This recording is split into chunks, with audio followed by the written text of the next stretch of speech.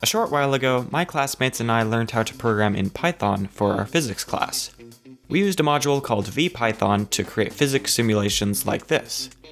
When I checked the documentation, however, I learned that VPython could get input from the user, like keyboard and mouse input. This was when I realized I could make an actual video game with it. The first game I made was this one. It's a short game where you move a green sphere and jump across the blocks without falling.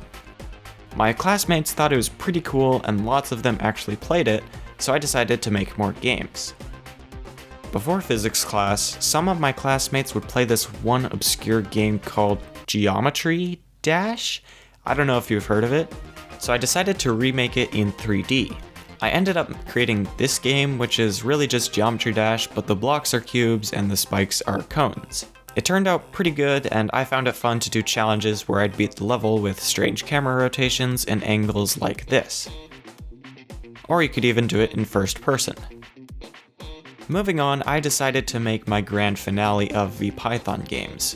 One of my classmates suggested that I make a first-person shooter, so I decided on doing just that. There is just one problem. First-person cameras in VPython are really hard to make.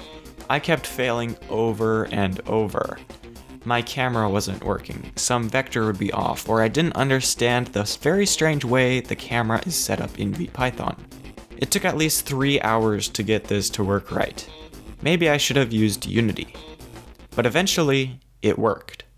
The next step was to create the world because a flat plane simply won't do. I had the idea of making a world out of a 3D graph, kind of like the one in this example program. So I learned how to create meshes and made a somewhat hilly landscape with small ponds.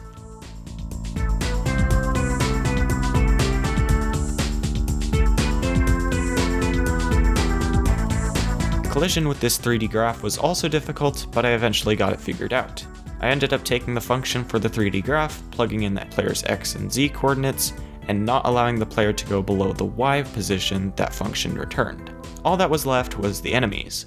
In VPython, the graphics are very limited, so I had to go with evil cubes because what else do I have to work with? Evil springs? So now you have colored cubes coming at ya. Firing bullets came next. Using the unit vector of the camera, I was able to create projectiles that actually use projectile motion we learned about in physics. And no, there is no air resistance. You're welcome. The goal is to beat up all of these enemies before they get to you and whack you. After creating a title screen and a game over screen, the game is now complete.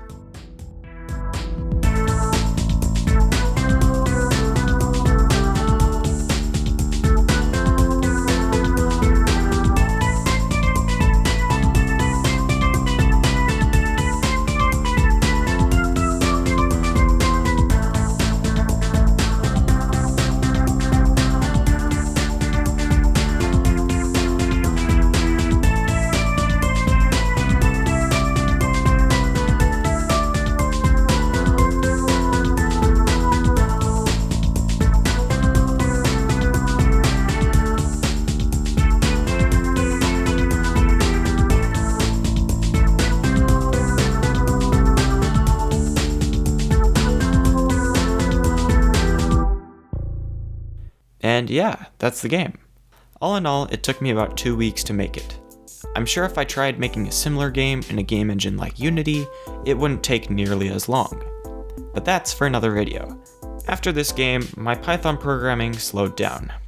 I've only made one game since, and that was actually 3D Snake, which I mentioned earlier in a different video.